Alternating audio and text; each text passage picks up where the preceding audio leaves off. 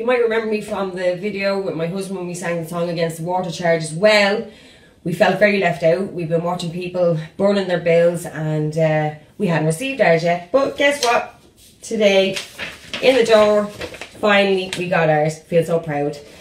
And I'm not covering my name. I'm not covering my address either. Right? My name is Susanne O'Keefe-Smith and I live in Neilstown. Okay? And the reason I'm not going to do it is because there's people that are actually going to jail because of this, and they're not afraid to hide their faces, and they're not hiding their names, and they're not going against it. So I just want to give you a bit of information about it. An act was passed in 1997. What this act done was increase VAT charges on every purchase that you ever make, any transaction that you ever do, by 2%. Okay?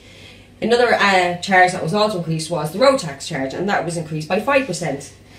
Now, a simple little equation for those of you that think that you don't pay taxes, people on social welfare, and that a lot of people think, well, I don't contribute to society. Well, that's wrong, right? And this charge is not about being rich or poor, okay?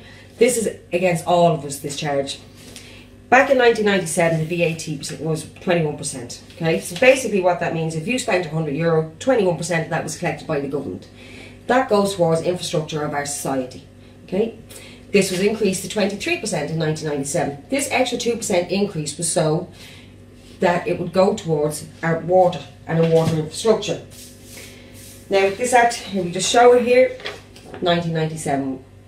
Okay, so I can't even quantify how much money that they have collected since 1997. That's nearly, what, 18 years? 18 years of these collections of these charges. Now, our most hated minister at the moment, well, next to Joan Bruton, of course, Minister Alan Kelly, the Minister for Environment. This guy popped up out of nowhere, okay? Now, why he's so important is his brother, CEO Declan Kelly of this organisation that I can't really pronounce, it's probably called Tenio, consulted on setting up this much hated Irish water charge. Okay? €85 million spent in consultancy fees, and his brother got a chunk of it. So the government is frightening people, scaring people, telling them they're going to take it out of your social welfare, take it out of your wages, take you to court. They can't take us all to court. So what I say to you is, not everybody is online, not everybody is on Facebook, not everybody's on social media. You need to go out and inform your neighbours, inform the people that you know around you that this charge is an unlawful charge. We already pay, right? They're trying to make out that with Minister Noonan coming out lately and saying that people are allergic to work. What a disgrace, what a shambles he is. There's people committing suicide all over this country, with the highest rate of suicide in this country. Now another charge is coming in. People that are on social welfare are already squeezed to the absolute limits. They've got an example would be the bin charges. We were told that the bin charges wouldn't go back up. They went up threefold. Okay? Now we also have to pay a yearly administration fee. For what? I have no idea. This is what will happen with Irish Water. Many people say, sure, it's only €64. It's only €64 now. Wait until it's sold off to a company then we have no control over. Then you have our Shell, where we have oil, our natural resources being sold. Go have a look at the video on YouTube about Norway and how their country made sure that their natural resources and every bit of profit that came from it came back into their country.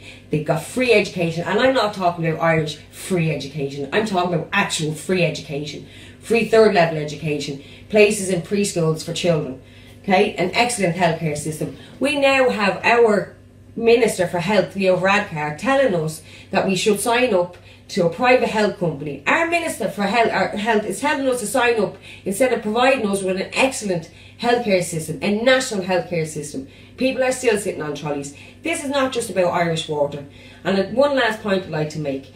If you're not registered to vote, it is your responsibility to go out and get yourself registered to vote.